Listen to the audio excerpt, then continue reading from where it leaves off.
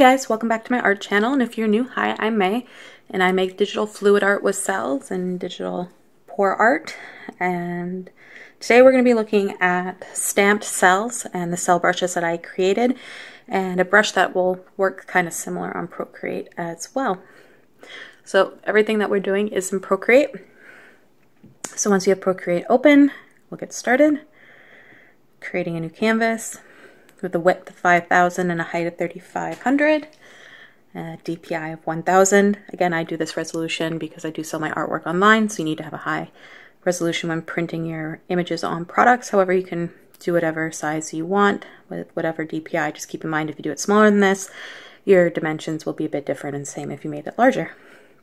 So once you have your dimensions, you're going to hit Create and shrink that canvas size down so we can see all the edges.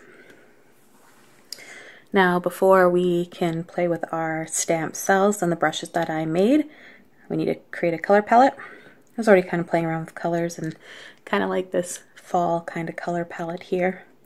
Feel free to take a screenshot and add these colors to your Procreate palette if you'd like to follow along. And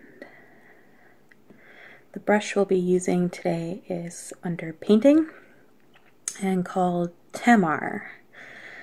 And the other brush we'll be working with is water, or it's underwater, or no, it's not, sorry. I always forget where this one is. I think it's under, yeah, it's under elements, sorry. And we're going to be working with water. But for now, we'll be doing with Tamar under painting. And first, we'll create our digital fluid art with our Tamar brush. So you always want your base before we start playing around with cells. I think I can actually lay down a white base. And again, the easiest way to make white, because I always get not good at guessing, just go to your disk and adjust the settings and drag it over. And now you can see our layer is white. Start with the greens, and we're doing a size of about 45, let's do 50-ish.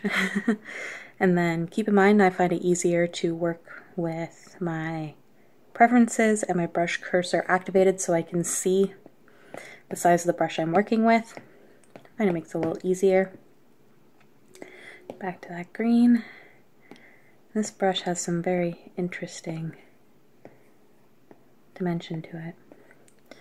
And we're just going to lay down our colors.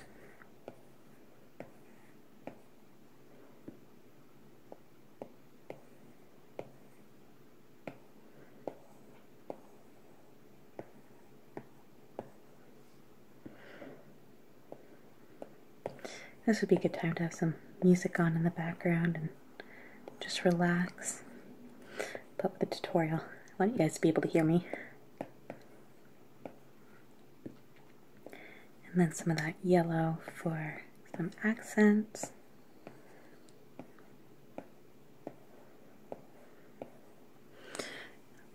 Alright, and then once you have the colors that you like, we're going to go into liquify, shrink the canvas down even further so we can see the edges, and push around the paint till we have a digital pour art that we like.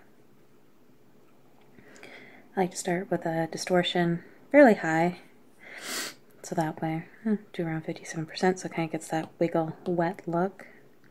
And the sides of about, let's do 65. And pressure and momentum at max. And again, we're just gonna gently move those colors around. Like I said, you don't have to move them all the way off the canvas too. You can kind of work with some negative space, which kind of creates its own interesting look as well, and quite pretty. And play with different distortions levels to get it how you like.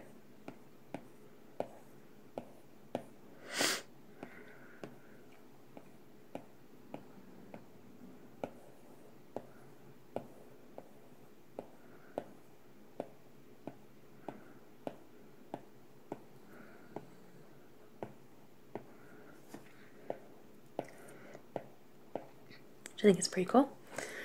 Kind of looks like a star from far away. Maybe pull out some of these edges so it looks a little less star-like.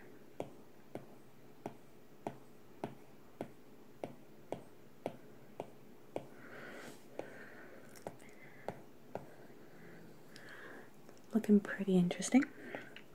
Now I find you kind of want that blown edge look. You can play with it a little bit with your twirl options here. And I find if you lower, actually I'll probably leave it pretty high, and adjust your size because you want to work in smaller spaces.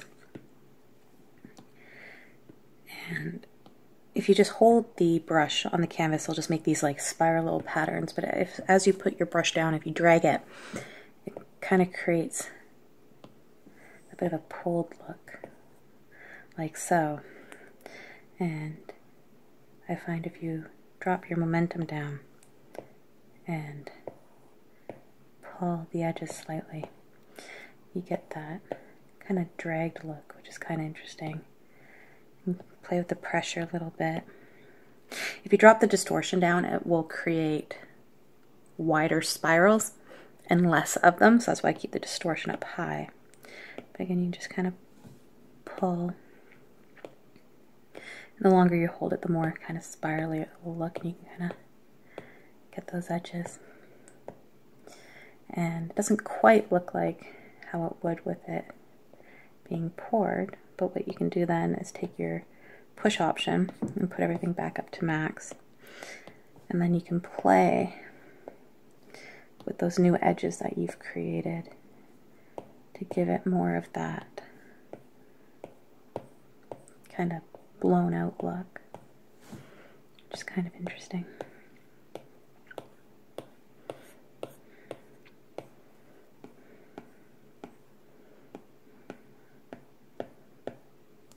Like so.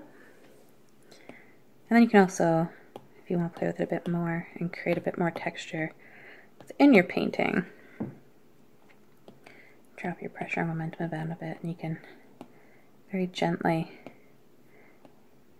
bring it into your canvas where if some of your lines you feel are too straight and don't have that kind of ripply liquid effect, you can bring it in and just push very lightly.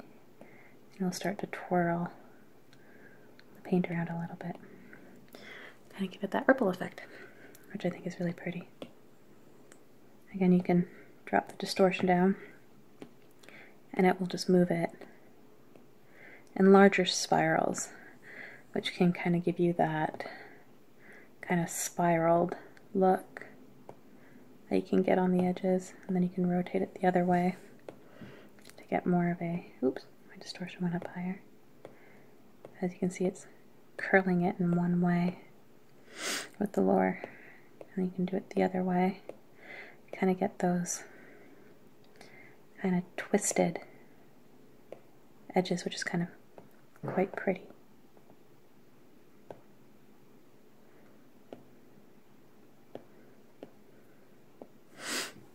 And then you can also twirl. You want a little more of a spiral in the artwork instead of it just being, or more emphasis on the twirl that's already there. It's just remembering how the left and right spin and working with the twirl options to get more of that swirly kind of look. Like so. I think that looks pretty good. Now we're going to exit liquify because the next step is using brushes that I already created. And we'll walk through them. I'm currently working on Blender brushes. I've been working on them for about 6 months and they're still not quite where I want them. But I created these over a year ago and I have about 26 designs. And they all have 3 different sizes, small, medium, and large. And the small, medium, large is in scale with a canvas of 5,000 by 3,500. If you were to use these brushes on a canvas smaller, they would look larger. And if you're working on a canvas bigger, the brush sizes would look smaller. But we'll just actually go through. I'll darken this color and we can run through and see. They're all continuous pattern brushes as well. But we'll run through all of them quickly and see what they all look like. And as you can see, it's a little hard to see, but because it's small, but you can literally, I'll make my color a little darker, just do black. But you can literally do a whole cell pattern right over your entire digital pour art.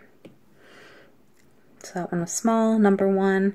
I just named them 1 through 26 just because I thought it'd be kind of dorky to give them weird names. And I just named and organized them by size. And then this is medium. Oops, that's my water bottle. You should always stay hydrated. And large. Like I said, it took quite a while to figure out doing the continuous pattern, but I think they turned out pretty cool. Like this one, kind of almost looks like spider webs or broken glass.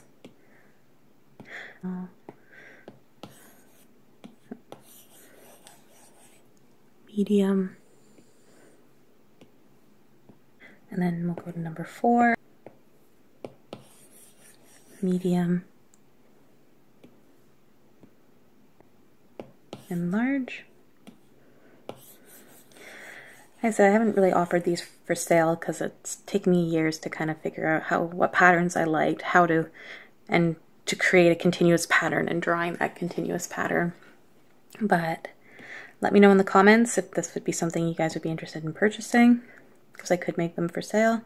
That one was pattern number 4. Number 5 on small. Medium, number 5. Number 6 pattern on medium. I'm going to do number 7 on medium. And I tend to do this with my images anyway. I'll go through all my brushes and see what pattern I think fits well with what came out on my digital pour art. This one's number 8, oops, medium.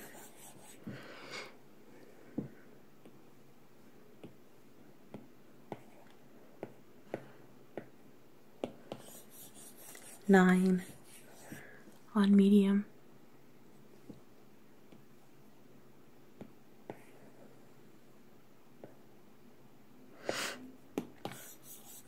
10 on medium.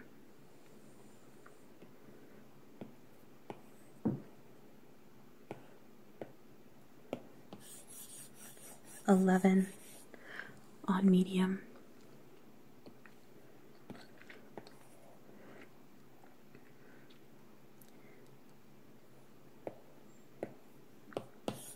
12 on medium.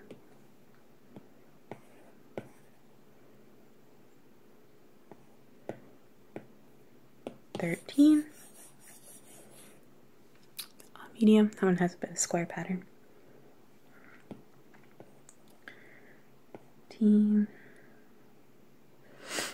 and then 14.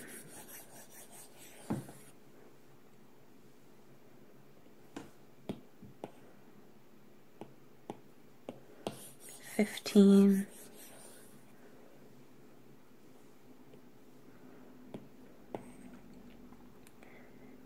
16. So there's quite a lot of them. They all have kind of their own different ideas. 17.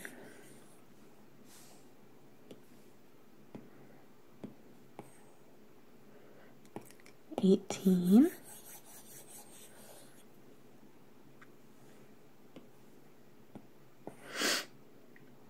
19.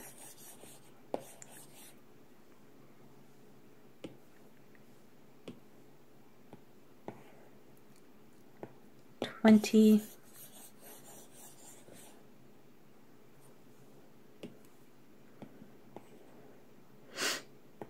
21,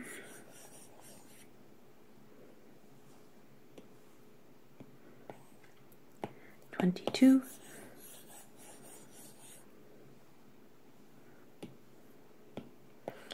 23,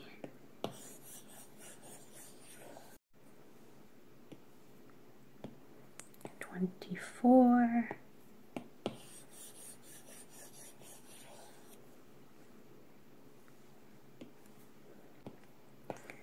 25. I think these ones I do large because these ones actually create a pull pattern. So the reason why I'm doing this on large is, oops, I should probably do that one on medium actually.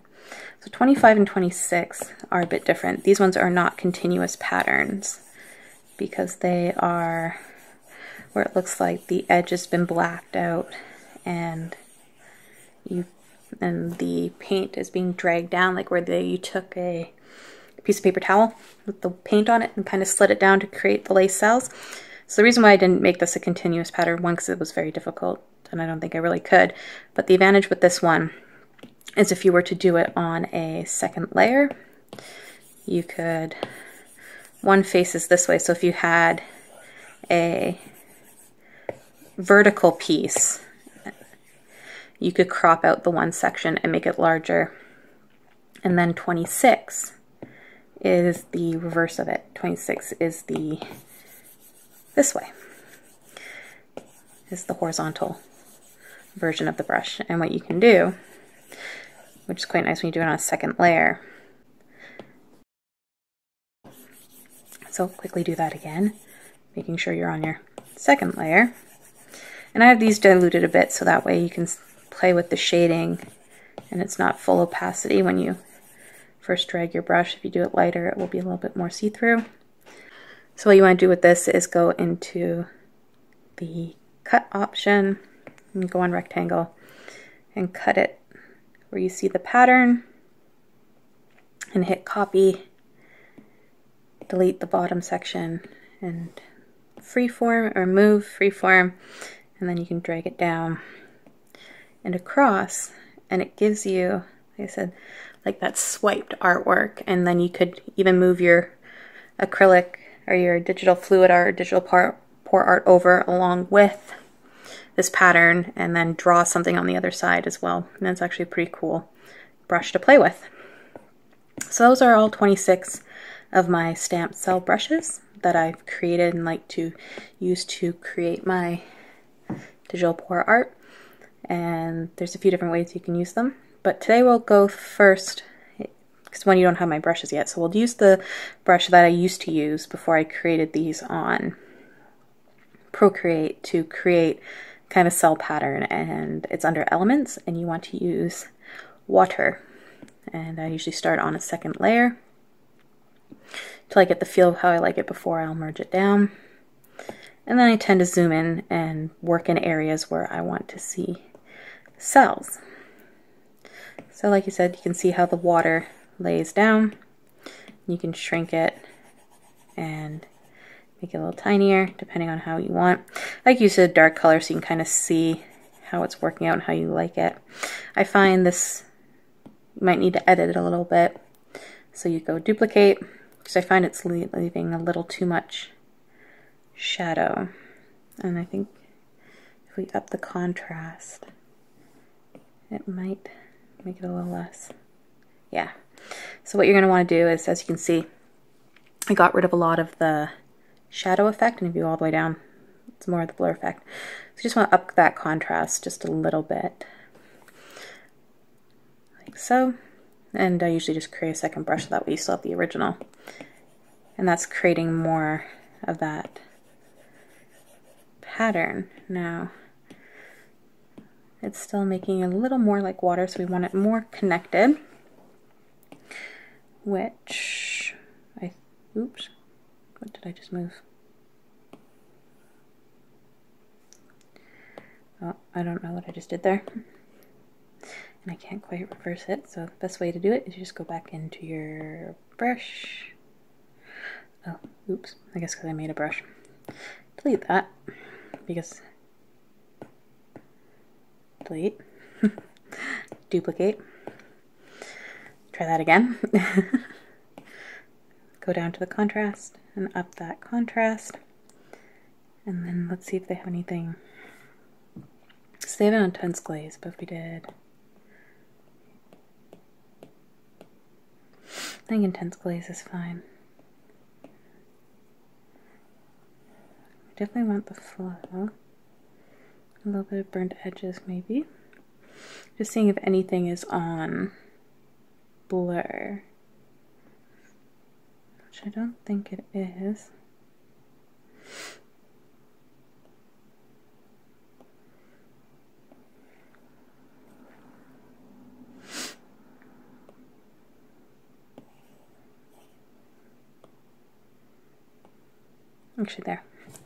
Actually, there's spacing. I think that will help. So you want to turn that spacing down a bit, which I think will make it a more continuous pattern. There we go. So like I said, I used to use this quite a bit to create a kind of a cell-like pattern. And what you do is you zoom in on an area, make sure you're on your second layer, and whatever color you kind of want to pull those cells in, that's what you want to create. You gently want to just bring your brush down and create that water.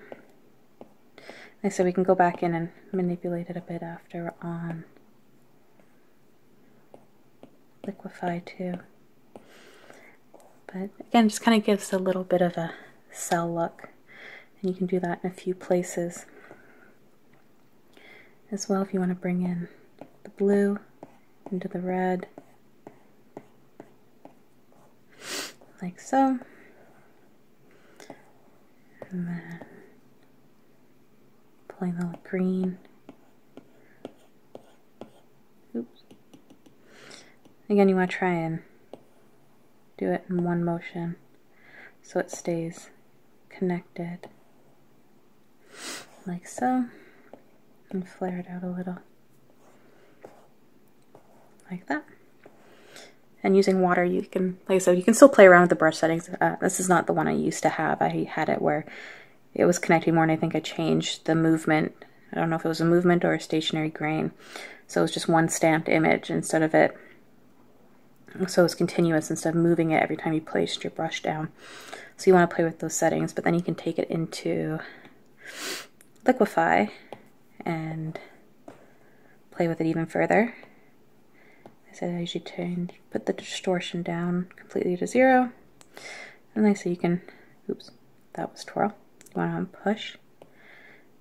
You can kind of push them closer together and further apart to create more of a circular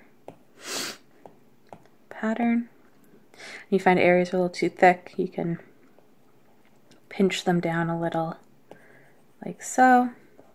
Or use your edge tool to bring them in and make the lines a little more smaller. And then you can even use the expand, which is similar to my bubble tutorial, and actually make where there's areas like so, and expand out those edges and actually create kind of little cell pockets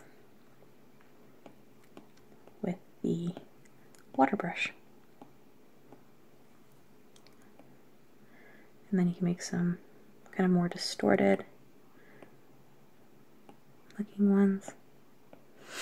I'm just getting used to it and playing with it. And if you don't like how a certain area turned out because it's on a second layer, again, you can just go back to edge and bring it back in so it looks like a cell again. And that's one way you can create stamp cells using the water brush under elements on Procreate.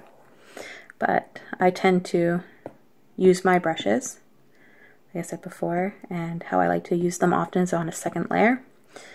And go back to my stamp cells and kind of look at the image and see if any of them pop out. I think I like number 9 or number 10, and with a large, maybe not large.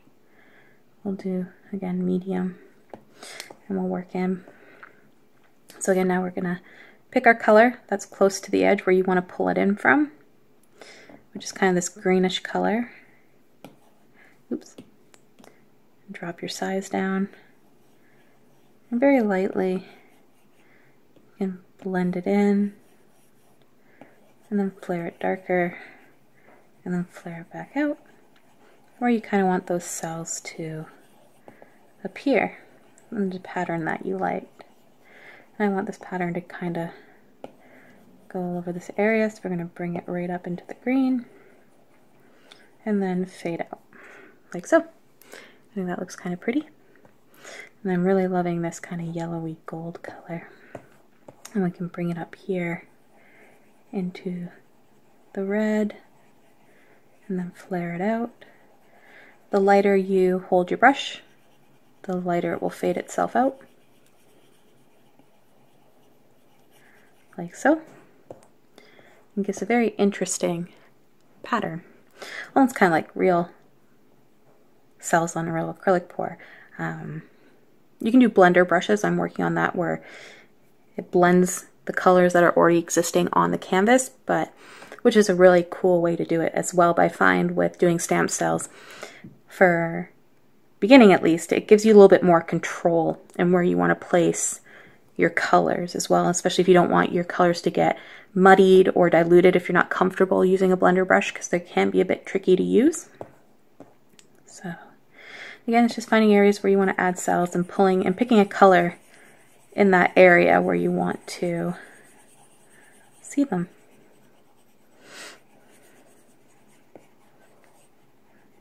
And you can do them darker and lighter. It's kind of orangey brown colors, kind of goldy colors, kind of pretty. Like so. Like I said, depending on your pattern too, if you want to do a full scale, oops, it's a bit hard to see, but you can also do white and pull in and have a large amount of cells on your digital pour image. But I find doing it in little sections looks really pretty too. And then you can have it as if the edges of the white are being pulled in as well. Your ideas are endless, what you can do with these brushes. So you can do a full over pattern. I say if you do a dark color, so you could take black and very, very lightly, excuse me, and dilute it right down. And you can go over, gotta fade it out even more. And you want to just, takes a little bit of playing with. It gets that similar look that you have here, where it almost looks like just barely popping through and looks kind of wet, which is an interesting look as well. Sometimes you don't necessarily want to use black, but you want to use a darker color that matches the canvas and do it super, super light to kind of get that wet look. Like so. And I think it's looking kind of interesting. Still love this orange color that you're seeing.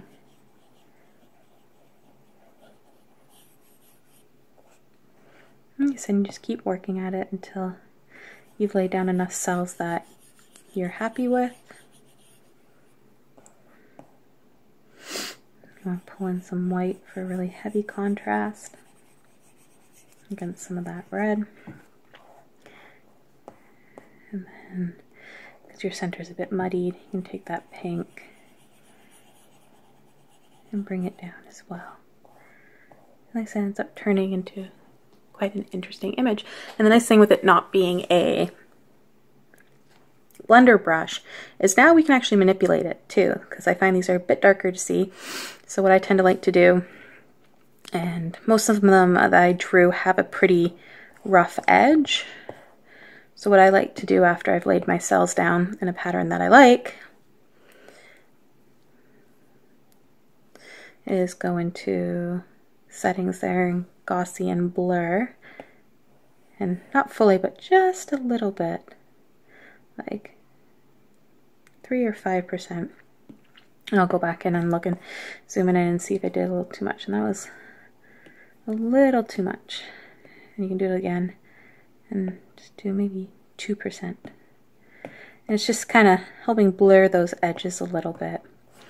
And if you find it dulled it a bit, all you have to do to bring back that opacity is just duplicate your layer 1 or 2 times and merge it down. And it's brought out the color and the thickness quite a bit. But it's kind of blurred it a bit, so it almost looks like it's bleeding into the paint. And then you can, even from there, go to curves, make them even brighter if you want. Or what I like to play with, which is kind of fun sometimes, is you can go into settings and bloom and make the bright areas of them kind of pop out, which is kind of pretty. Make them all super glowy because it almost kind of this interesting effect. You find if you don't like, because you can really make it, but that will destroy the cells a little bit too much, but you can drop the burn down just to kind of give it that glowy feel and drop how much it fades. It also creates a very interesting pattern. And then from there, if you like how it looks, you can leave it like that. You can even like give it drop shadows and things like that. Or what I like to do is I like to merge it down. Once I absolutely am happy with it, I'll merge it down to the original layer and then get even more creative with it and go back into liquify and zoom in and kind of manipulate a little bit so it looks like it's kind of working with the paint that's already there. And yeah, just have fun with it. And you can kind of wiggle the screen a bit with the high distortion to kind of give the cells a bit of that distorted look, and they're being pushed with the paint. You can pull the edges a little bit like so. Oops, drag that a little too much. And like I said, just kind of wiggle your brush just to kind of make it look like it's bleeding out of the paint itself. Like I said, and this kind of just gives you a little bit more control than a blender brush would, but both have their amazing and desired effects on trying to create an image that looks like an acrylic pour or any kind of pour art. Like I said, just wiggling it around so it doesn't look so uniform. Like I said, you don't have to do this either. If you prefer the uniform look, you can leave it how it was. I find this just kind of then helps move the paint with the cells to kind of make it look as if though it was coming from it originally as well, which I think is super pretty. Wiggling the inside a bit there to give them a bit of distortion, and then you can lower your brush and kind of wiggle and move the edges a little bit more to really get that paint to mix with the color, like so. Do the same down here.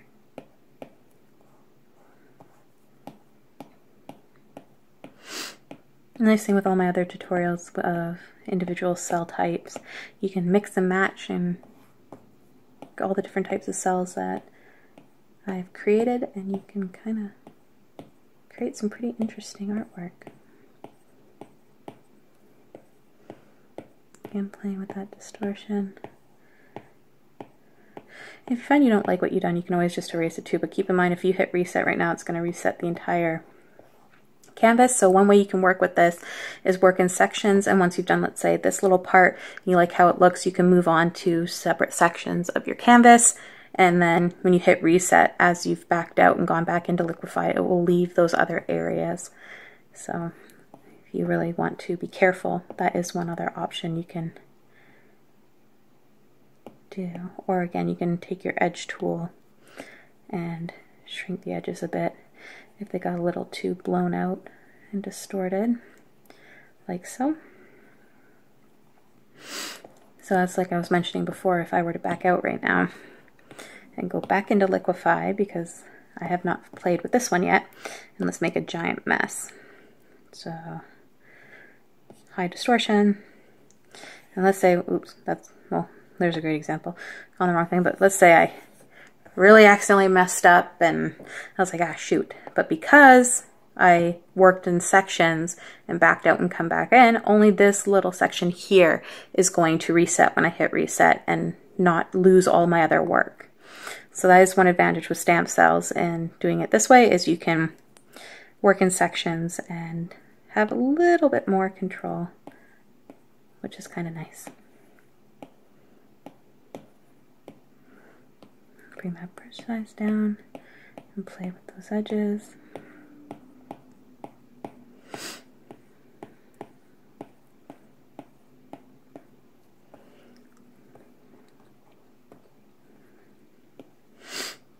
And over here.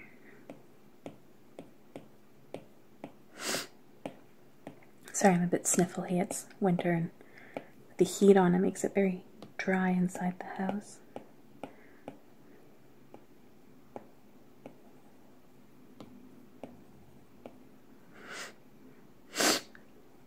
Excuse me.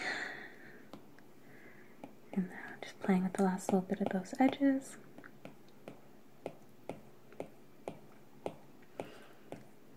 Which I think is really pretty.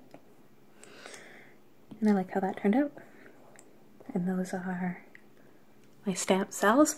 Now, if you want to add a bit of a splatter to them, you can actually go into spray paint, and it's called Flicks.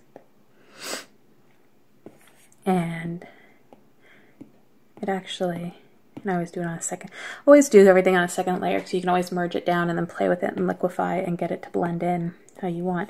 But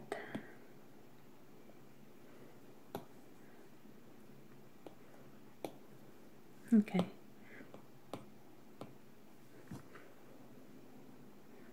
I don't know what's up with that brush. There we go.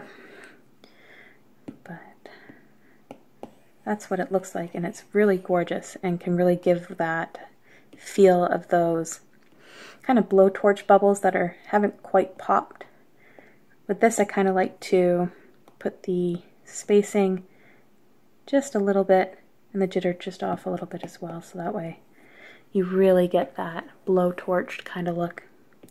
And what I like to do with this one is on a second layer, after you've done your stamped cells, is going in with that color. You either do a darker color in that area and turn the opacity down. Just kind of play with the opacity and kind of bring in those bubbles. And then you can do the lighter color and just stamp them around. And like I said, it gives like that little feel as though those little torched bubbles. Just kind of cute. Like so. You can do them all different opacities. I tend to keep it the same color that's in that area, so it looks a little, and you can overlap them a bit. Like so. And if there's a lot of red in the area, bring the size down and do some little red guys. And then the cell itself is orange. So then bring in that orange and give it a bit of that texture. And over here it's the dark green, so you can do a bit of the green, the white on the edges.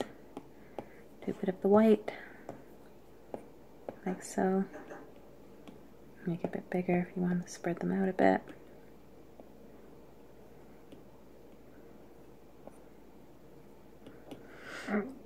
And the lighter you push, the lighter it will lay down on the canvas. White can be a bit stark, so I tend to try and use a color that's in that area so it doesn't overdo it. Like so.